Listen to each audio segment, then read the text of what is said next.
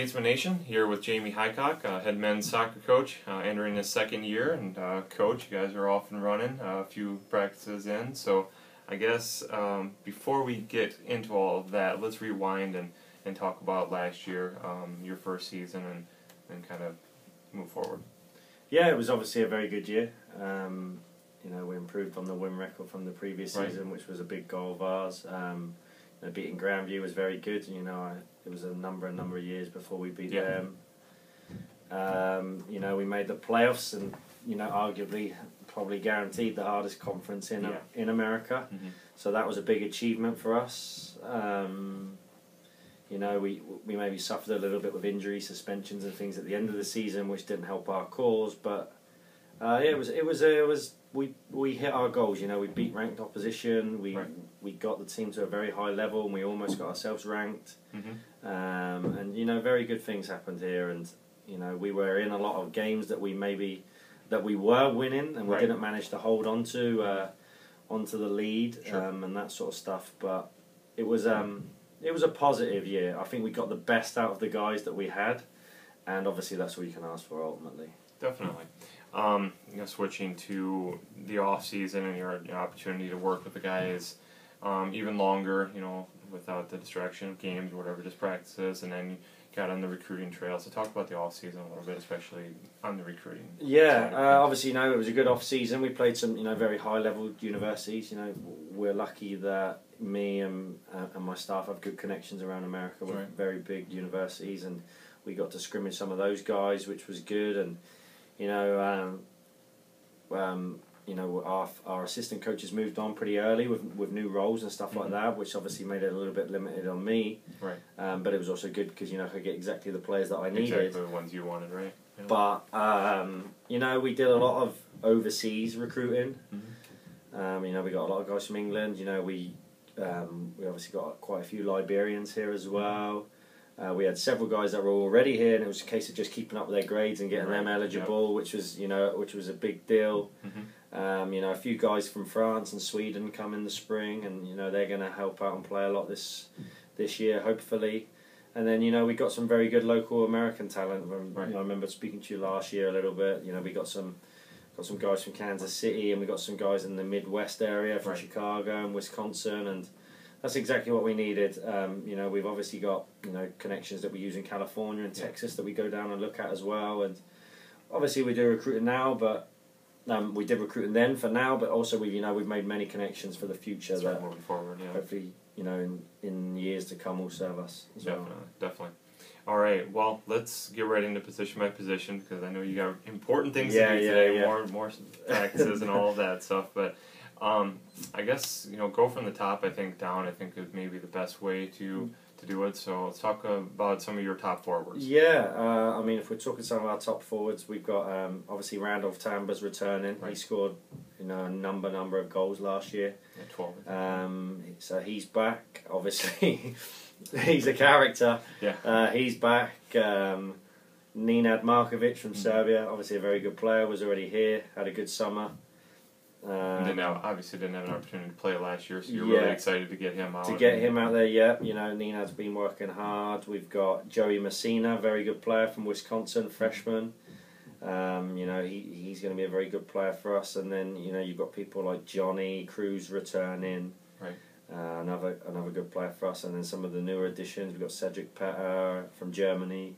And then Tom Danan he can score a few goals. He come in the spring, and then we've got guys like Edson Bangali and guys like that in the attacking positions that are really going to help us. Emmanuel Morris, another really good player that we signed late as well in the spring. And so some of these guys, there's definitely goals in us. So there, and then obviously moving further down the field, you've got BJ Gaunt's coming. He's a freshman from Kansas City. He's doing very well at the moment. You've obviously got Jordan Rivera, who's coming back. Yeah, Ralph Chilopa, he's coming back as well. Very good player. So it's a case of finding positions for these guys and fitting them into the system that we want to play. And they might say that they're this position, they're that position, but ultimately when they come in, we might have to move them around and to get them back to what's best exactly for the team. what we want. And then obviously, you've got Jack, Kendall Brown, and then Lewis Hubbard and and Santos Ortiz, he was already here, so you've got some very good experience leadership back there. Steve Lee's come back and he's looking good from England, and then obviously we've got Manny Esparza in goal, who's who's waited a long time to be a senior, and he had a fantastic spring, played some very big important games for us, and it's great to have him out there as well, and I'm sure he's going to really enjoy his opportunity that he gets this year. Yeah. Another big squad like you guys had last year. I think you guys are not sure where you are right now, but I'm guessing a little bit bigger. Yeah. Yeah. So a lot of individuals that maybe you talked about that, or didn't talk about, but might step into the fold somewhere down the line. Yeah. They might, you guys have only been practicing for a few days. Yeah, some of these new guys, they might surprise once the ball gets rolling. Yeah, we've had a few of those. We've got Anthony Houston, a guy from Chicago, big, powerful forward. He'll do well for us. Musa and Dai. He's originally from Senegal, but he's grew up in the St. Louis area. He seems a talented player. And then, as I said, you got like Cedric and BJ. Jonathan Manish is doing very well. Obviously I'm a little bit different in my view. I'm not really one who buys into seniors, juniors. If you're good enough as a freshman, you play as a freshman. Definitely. Sure. So it'll be interesting how some of these guys. We're still actually waiting on a few more to arrive in the next week or so. Right. So it'll be interesting how they fit into the fold and what we do from there. I-20s are taking a little long, huh? Embassies, embassies, all and that fun stuff. It's you got to be patient with some people, and I know they travel long distances to be here. So, Right. Yeah. Talk about the non-conference schedule. Obviously, with the conference getting bigger, with the addition of Mount Mercy and Clark, you're limited to. You guys just have 6 non-conference games, so it's kind of bang, bang, bang, bang, and then you're into a really tough part. But non-conference wise, speak about how that's going to prepare you guys. We play some very good teams in our non-conference schedule. We play Columbia, who are ranked, I think, top 6 in the nation to start. Got in quarterfinals last year. Yeah, we play We play many home games. We've got Calium at St. Joe and Hannibal LaGrange at home, and then we go to Indiana and we play a few games. We play Goshen and Holy Cross, and they're going to be 2 very competitive games for us. And then the Columbia game, and then straight into conference, and we start with Mid-America Nazarene away on the road. So.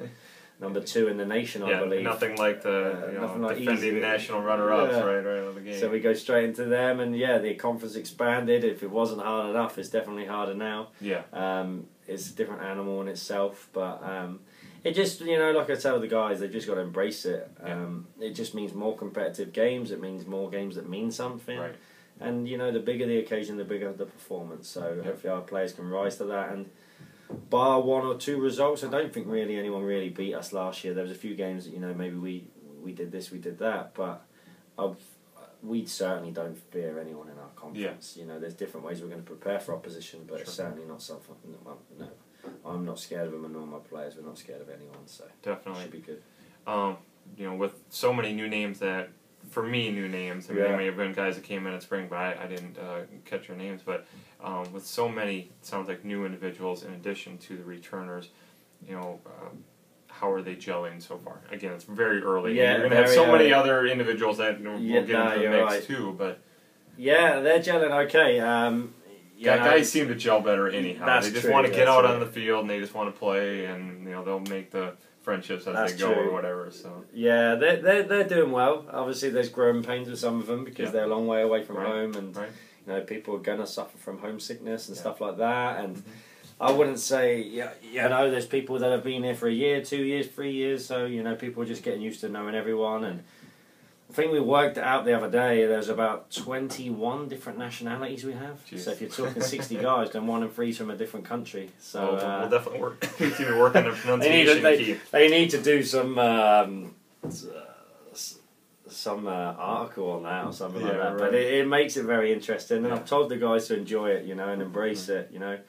I don't think you guys are going to ever be an experience where you were sitting in a room with a Serbian, a Liberian, a guy from Papua New Guinea, and a guy from from France and Germany or wherever. So, it's interesting. They're trying to gel. Obviously, there's still language barriers and stuff with some, but it's exciting, and it's a good opportunity for them. And hopefully, and from the way we were recruited and who we recruited, that, they're good guys and they all come together and we do very well. Definitely.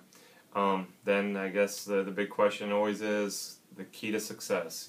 How do you improve on the win total? How do you move up the conference standings? What's it going to take this year?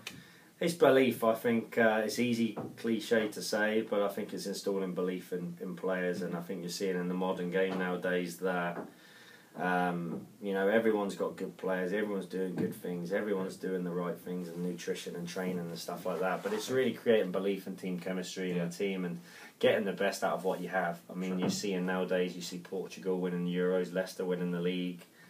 You see teams like Wales getting to the semi-finals. Right. Euros. You're seeing teams that are maybe not as talented, but teamwork and chemistry and getting the best out of players is what's going to serve you. And we've got a good squad this year. Last year we were stretched a little bit with the quality that we had.